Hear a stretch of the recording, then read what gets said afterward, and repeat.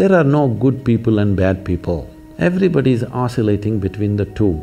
If you create a very pleasant, wonderful atmosphere, everybody behaves wonderfully. If you create an unpleasant atmosphere, a whole lot of people act nasty. There are joyful people and miserable people, but there are no good people and bad people. The moment we think we are good, we are entitled to destroy the bad, isn't it? Oh, we've been destroying a lot of people for a long time. Time to stop that. Human beings are in different levels of experience and understanding. Anybody who is not like you is obviously bad, isn't it? Those who are not like me must be bad people.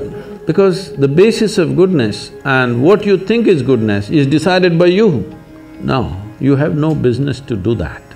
People ask me, Sadhguru, how do you operate with all these people? All kinds of horrible questions they're asking, they're doing this, they're doing that. I said, my life is not about them, it's about me. It's about how I am, it's about me.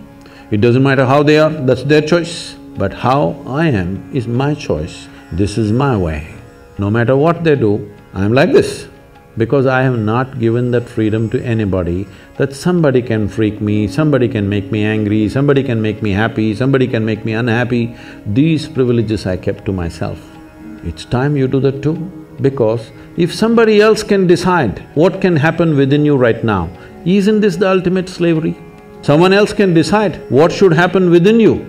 What happens around us is not 100% ours, but what happens within me must be my making, isn't it? You know, we are a volunteer organization, so people keep coming up to me on a daily basis and say, Sadhguru, I can't work with this person, she's so horrible, I can't do it.